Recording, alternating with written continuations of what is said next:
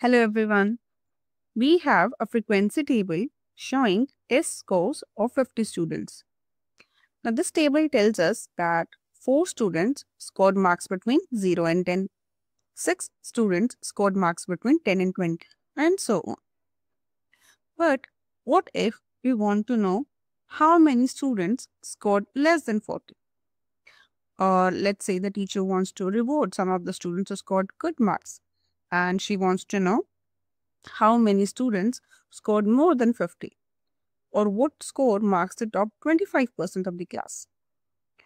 To answer these, we need to go beyond just frequency. We need something called cumulative frequency.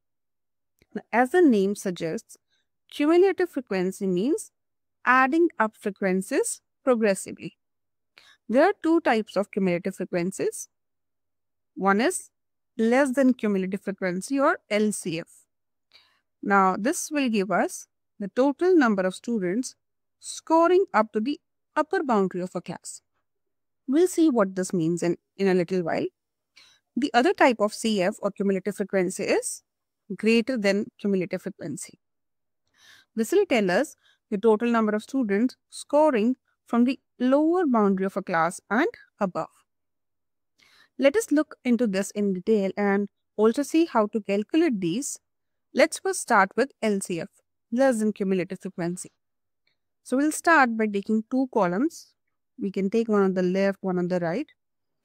In this column, we are going to write the upper boundary of all the class intervals. And over here, we'll calculate the less than cumulative frequency. So the upper boundary for this class interval is 10. Let's fill in all the upper boundaries for all the class intervals: 20, 30, 40, 50, 60, 70. Now, in order to calculate less than cumulative frequency, we start from the top and then keep adding. For the first class, the LCF is same as the frequency. So this is 4. For the next class, it is the sum of, because we are going to add the frequencies, sum of this LCF and frequency. So 4 plus 6, which is 10. For the next class, we are going to add 10 and 10. That is 20. So see, what we are doing over here is we are adding 4 to 6. We get 10. Then we add 10 and 10. We get 20. So now similarly, we'll add 20 and 12. And we'll get 32. So we'll keep on doing like this. 32 plus cake, that's going to be 40. 40 plus 6, that's 46. And 46 plus 4, that is 50. Right? Since we are adding all of the frequencies and we know there were a total of 50 students, we got 50 over here.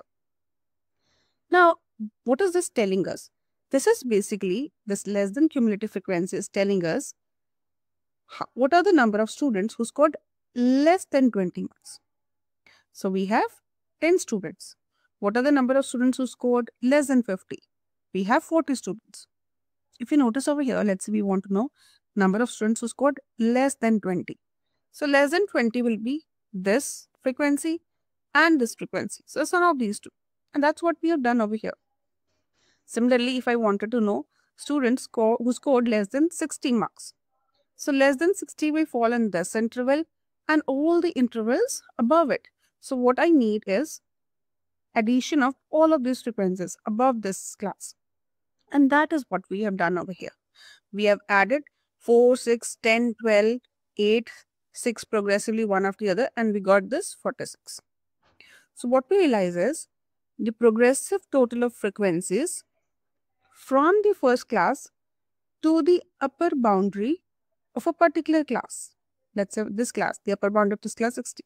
So from the first class to the upper boundary of a particular class is the less than cumulative frequency. The progressive total that gives us the less than cumulative frequency from top to bottom. Now let us see how to calculate greater than cumulative frequency. So again, we have two columns, and in the first column now we'll write the lower boundary, and here we will write the greater than cumulative frequency. Lower boundary is 0, 10, 20, 30, 40, 50, 60. For the GF, we'll start from the last class. And the greater than cumulative frequency is same as the frequency, which is 4. Now we are going to add 4 and 6. That will give us 10. Next we'll add 10 and 8, which will give us 18. So this time what we are doing is we are adding 4 to 6, we get 10, 10 to 8, we get 18. Next we'll add 18 to 12, which will give us 30. Then 30 plus 10 is 40, 40 plus 6, 46, and 46 plus 4, which will give us 50. This now greater than cumulative frequency is telling us the number of students who scored more than 10, greater than 10.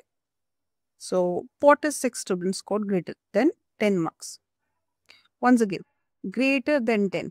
That means students falling in this interval and all the intervals beneath it. So that's the addition of 6, 10, 12, 8, 6, 4, which was 46. That is what we are doing through this GCF, calculating this GCF. So the progressive total of frequencies from the last class to the lower boundary of any particular class is called the greater than cumulative frequency. We'll use this cumulative frequencies further when we are going to calculate, let's say, median or quartiles, or also when we want to draw ogives, something that you will learn in near future.